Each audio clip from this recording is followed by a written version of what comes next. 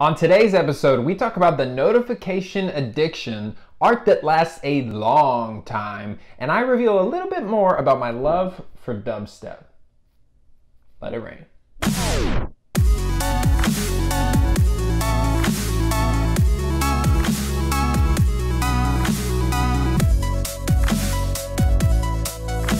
Hey everybody, and welcome to Finish Friday, the show that helps more creative people change more lives. I'm your host, Todd B. from Tennessee, and I created this show because on a scale of 1 to not looking at Terry Crews's pecs when he's on screen, creating stuff is hard, and finishing those things is even harder. Man, I gotta tell you, I'm feeling good. I have the bandage off my hand, fingers feeling a lot better. What else is going on?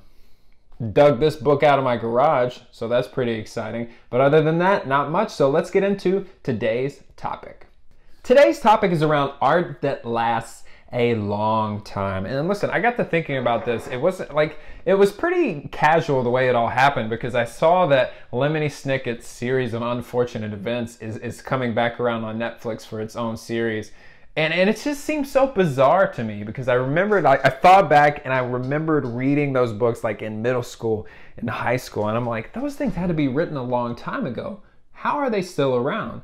I did some research, right? And those books were written in 1999, which means that 18 years later, here we are, still watching the idea of one person. I just want you to think about that for a second, because in this world of immediate, you got to have everything right now, right? The blog posts fly past at 100 miles an hour. You still have work that is created, and it lasts and it lasts and it lasts. Like, you guys, I know it's hard. It's hard to write a novel. It's hard to write a song. It's hard to get really good at what you do and have anyone care about that art for even half a second. But I gotta encourage you in this. It's not even a challenge. It's just a reminder that the best art lasts a long time. Art only stops lasting when it is not emotionally affecting people. Did you hear that? I want to say that again. Art only goes away. Art only stops lasting when it stops emotionally affecting people. Business problems change all the time, right? You got different businesses with different money issues and a different landscape and a different marketing, but emotions stay the same across humanity. Of course, we're all triggered by different things, right? We all have different emotions to different things, but for the most part, we all feel the same basic emotions: anger, sadness, joy, love. And that's what art triggers in us. And that's what you do that's different than everything else in the world, right? Like, I don't often drive by a bridge and get emotionally moved, but I still get goosebumps when I hear Beethoven's Moonlight Sonata. That's just the way it works. That's the field that you are in. And so go through that pain, because I know it's hard right now. I know it's a lot of work to pull that art out of you. But if you do it right, it lasts a long time. And with that, let's get into today's question of the week.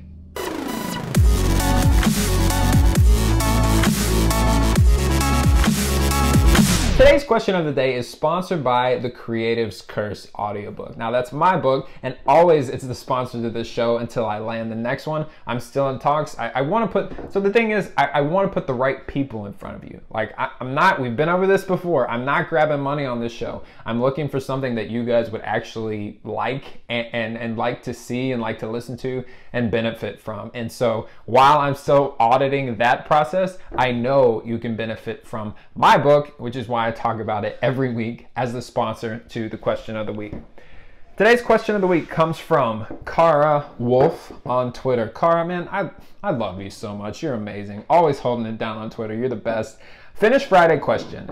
How did you break the habit of notification slavery? Okay, so for those of you who don't know what she's talking about, last week I wrote a post called The Most Overrated Pleasure, and it talks about not cell phones specifically, but just the notification and just how it's evolved throughout the years, right? So we had the doorbell, and initially that was a notification that signaled human interaction, and then it evolves to, okay, bing, you have an email in the middle of the night. Okay, bing, you have a new tweet. Okay, bing, you are significant. And we're really like tying our worth and tying our significance to these notifications. And it's just something I talk about because I struggle with it. As an artist, you're always looking for kind of that validation, right? It's hard to get approval, and on my weekdays, that's where I'll dive right into the notifications.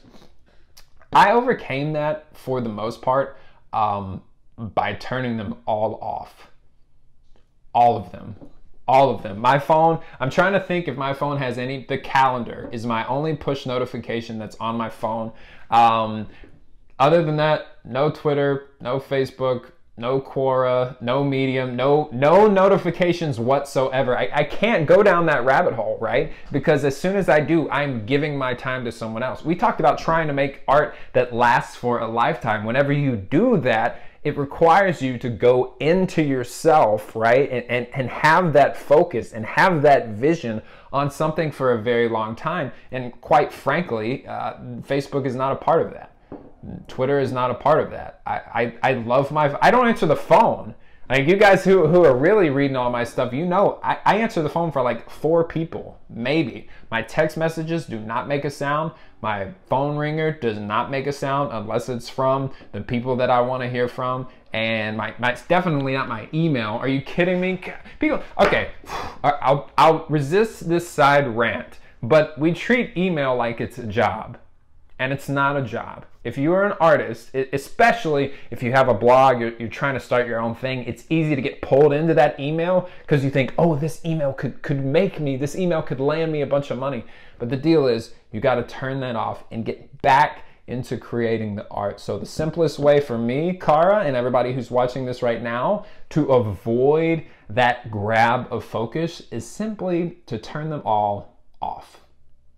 And finally, let's get into this week's Artist Spotlight.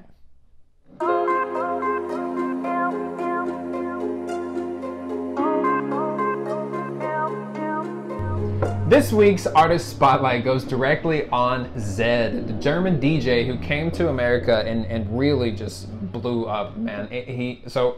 Before 2012. So Zedd is the one, if you don't know, he has a song that's like, if our love is tragedy, why are you my clarity? Which is like one of my favorite songs of all time. I sing it every chance I get, obviously, and I've probably listened to, actually more than any other pop song, I've listened to Clarity by Zedd.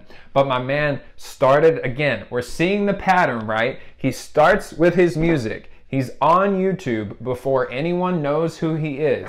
He's creating song after song after song after song. He's creating beats. He's remixing Skrillex songs. He's making Justin Bieber song remixes, right? He's making Zelda. That's how I found him. He made a Zelda song. I was really into Legend of Zelda back in the day. He made a Zelda mix, got some attention, got some attention, got some attention. And then all of a sudden, he blows up, right, when he hooks up with some of these major artists, and now he's worked with Selena Gomez, and he's worked with Troye Sivan, and he's worked with Hayley Williams from Paramore. And so for me, again, guys, this is not rocket science. It's just more, I lay these out in front of you because I want you to know what's possible. He started, he dove into his art, and then his career found him. It's not a coincidence that that happens with all of these people, because the deeper you go into your art, the more chance you get to activate that talent, and the more you get around people who love what you do, and the more you get around people who do what you do,